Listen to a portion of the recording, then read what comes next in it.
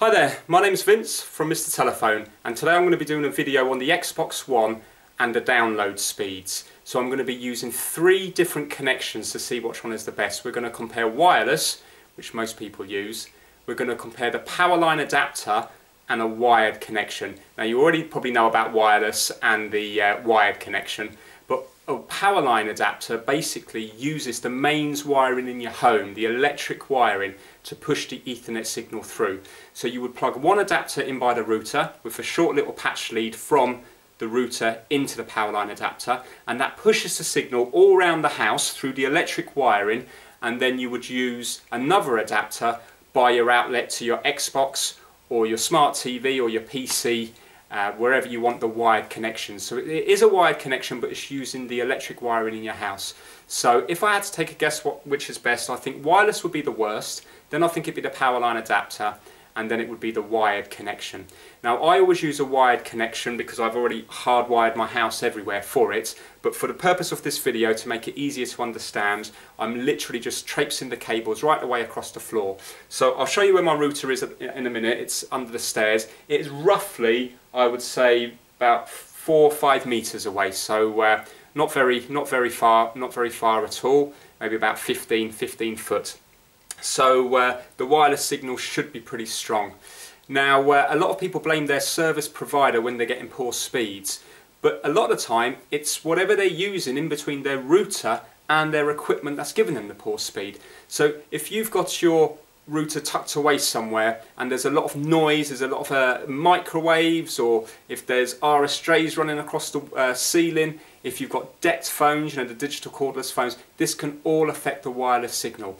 So if you went over to wired, you might see a huge improvement. So it's worth doing this little test just to see, because it might really improve your experience on online gaming. If you're watching Netflix and it keeps, you know, if the quality's bad, or you're watching YouTube and it keeps buffering, then try a wired connection and it might be a lot better.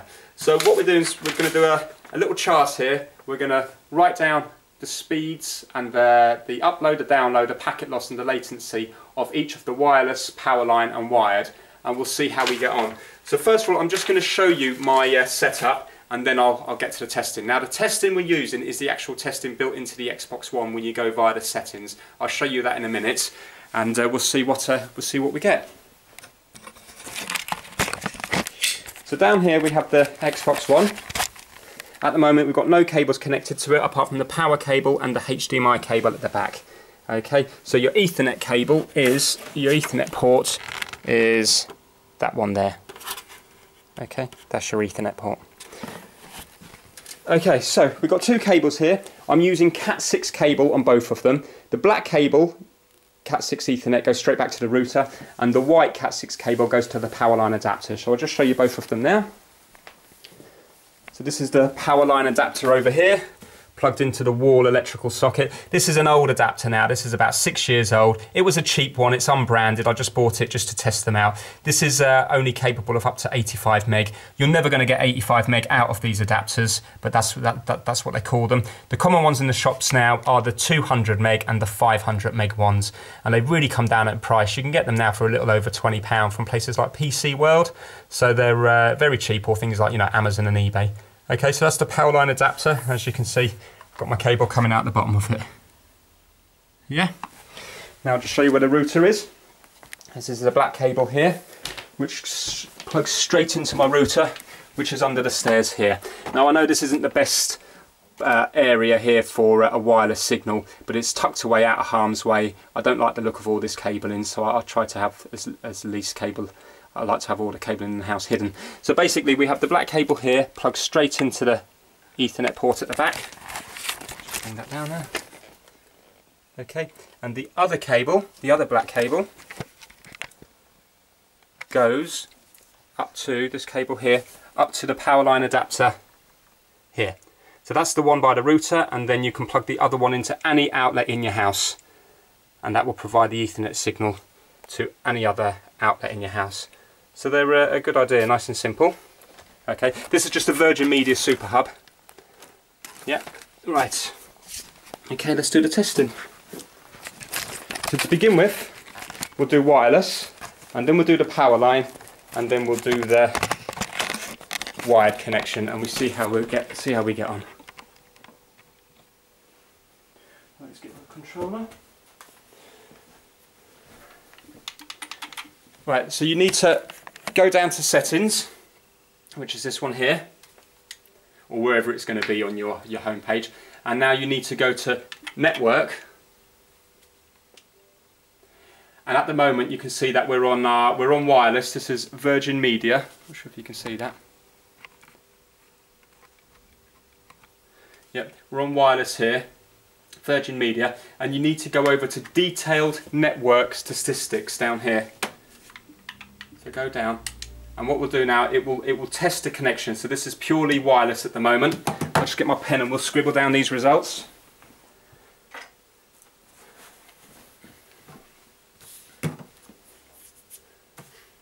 Normally takes about a minute to do the test.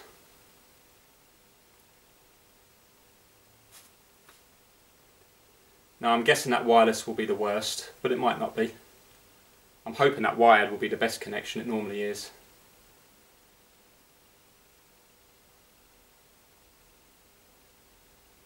Right, here we go. So download speed, that's massive actually.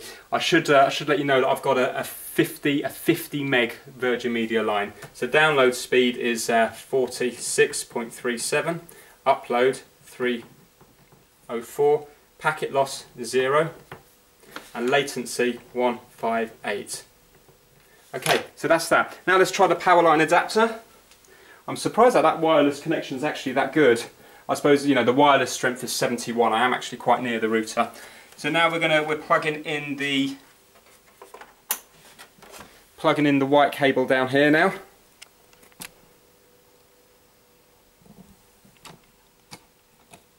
And let's go back. Now you can see here it says wired, so we've now doing the wired connection, but this is the Powerline connection. So this is going to go all through the house now on the electric wiring. And let's see what we get.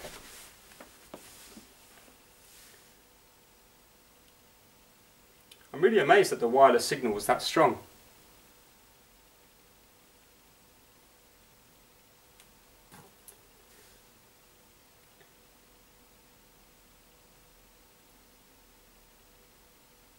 I will say that the electric wiring in my house isn't the best. It's 40 years old, so that may make a difference. Oh, there you go. So as you can see, it's a huge difference, much worse. So that's 13.92, so nearly 14 meg. Upload speed is pretty much the same, just under 2.94. Packet loss 0. Latency tiny little bit worse, 160 milliseconds. Okay, and let's just show you now. Take that off now. So now unplug the white Ethernet cable, which was the Powerline one, and let's get our black cable.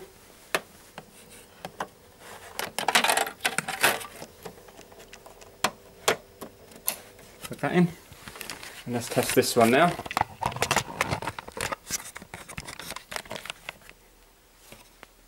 Okay, let's go back. Again, we've got a wired connection, wired. Let's go down to detail network stats. Let's see what we have. Now, while that's wearing away, I'll just show you what packet loss means and latency means. So basically, you can see that there. You'll be able to pause that and read it. So packet loss is the failure of one or more transmitted packets to arrive at their destination, and latency is delay. It is how long it takes the data to travel between its source and destination, measured in milliseconds. Okay, so here we have the wired connection. So the download speed, there you go, is basically the max it can be, because I've got a 50 meg connection. It's actually saying here that it's 53.89. Upload 3.04, packet loss 0, and latency 156. Okay, so that is surprising. I thought that the wireless would be the worst, but as you can see here, you can see that the wired is the best connection at nearly 54 meg, upload 3 meg, and 156 milliseconds. So obviously the lower on the latency, the better the figure. Yeah. Then it's wireless at 46.37. Upload the same, just over 3 meg. 0 packet loss and 158 milliseconds. And the power line is the worst in this instance. Only 13, well nearly 14 meg download, nearly 3 meg upload, 0% packet loss and 160 milliseconds. So I feel a bit bad on the power line because it is a really old one. I'm sure if you went to the shop and got a 200 meg one or a 500 meg one, that figure would shoot up. But you know, these are the ones that I had around the house. I still thought the Powerline adapter, because it is an 85 meg, would be as good. I thought it would be better than the wireless. But there you go, I'm really surprised at that wireless result. But it is because we are actually quite close. We're only, as I say, you've seen how long it was, about 5 meters away. So that's probably why. If your wireless router, if you've got a bigger house and it's further away or there's a lot of interference, then these figures I'm sure would be drastically different. But I always think go for the wired connection and then you're not going to have any problems. Okay, hope you found the video useful. If you liked it, please subscribe. I do a lot of these videos on networking and telecoms. And yeah, if it's helpful, please give it a thumbs up. Thanks a lot for watching. Take care now.